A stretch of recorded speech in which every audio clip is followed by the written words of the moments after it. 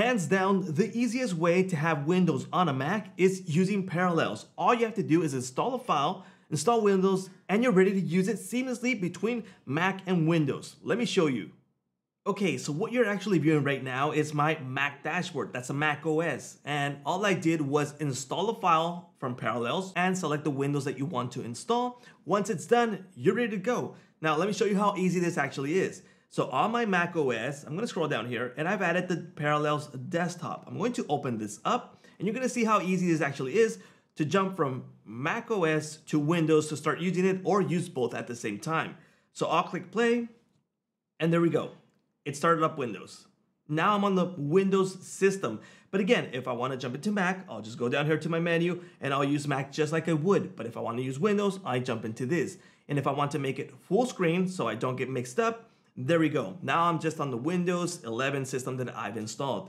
Now, one of the things I like about it is that the files that you have on the Mac OS, you have them available here on the Windows system. So this is the desktop that I have on my Mac, but I have the same files over here, plus the files, the installations that I've made for the applications over here. For example, I've installed Chrome already here on the Windows system, so it's not the same Chrome that I have on Mac. And if I want to open a video here on the Windows system, I go ahead and do it.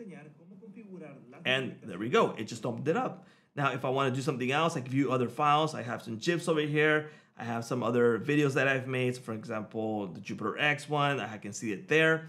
And it's available just like that. And if I need to view anything that's happening on Windows, I'll just click on the Start menu from Windows and I'm able to do it. And there's even updates on Windows, just like you would on the systems having the system of Windows only. So for example, here's some installations that I need to do, but I'm not going to do them right now. So there's some security updates and all of that, and they're available to do so right there. If I need to download something from the Microsoft Store, well, I can do so here.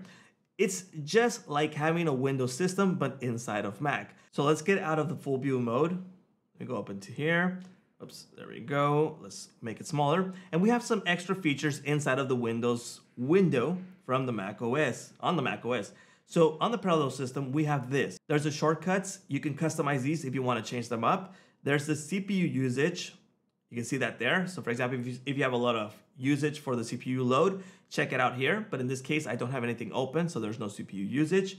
There's the disk image if you want to change that up there, the network, the speakers, the microphone, the disk, the camera, and this one's pretty useful. For example, if you don't want the files to be in both systems, so for example, if I have some files here on Windows and I don't want them to be available on the Mac system, I'll just turn this off and it'll remove them from the Mac OS system. So that's pretty cool. We need to close this up. It's available. Some settings available there for more fine tuning and tweaking. If you need to download files for the Windows system and for Windows only, they will work. So if you want to download something that's only available for Windows, that is possible. And it'll work just like it would on a Windows system.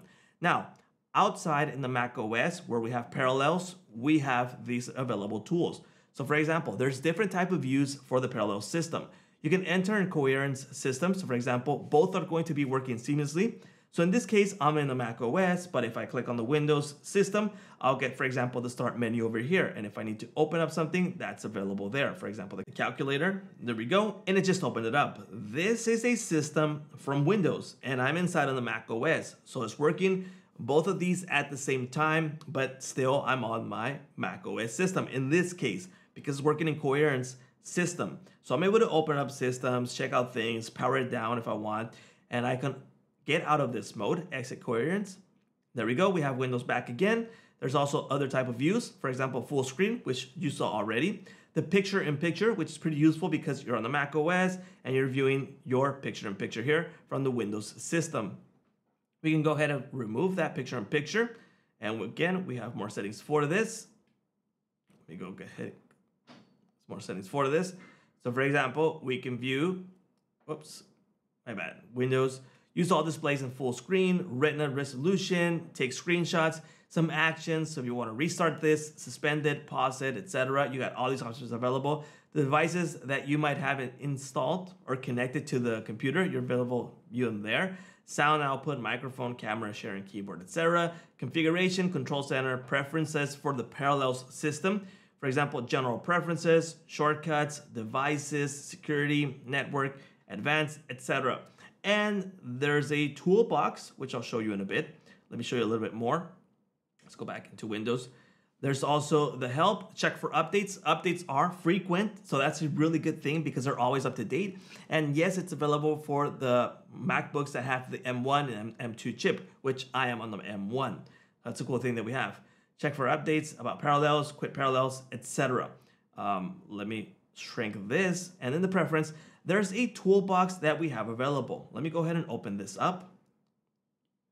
Okay, let's go back into Windows. I'll open up my toolbox here. And these are like extra tools that Parallels gives you. So it's pretty cool because there's the break time, download video, capture area, record screen, transform text, free up memory, and a lot more tools. So if I go into library, we're able to view all the tools that are available with this system.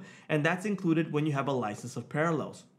A lot of useful tools that you can put them in the dashboard if you want to use them quickly. So for example, recognize text, record area, screenshots, step timers, sleepers, uninstall apps, etc. I mean, there's all of these things. Now you can see on the back end, Windows just paused because I'm not using it. So it's not using the load on my CPU or the RAM. That's pretty cool because it saves on that system.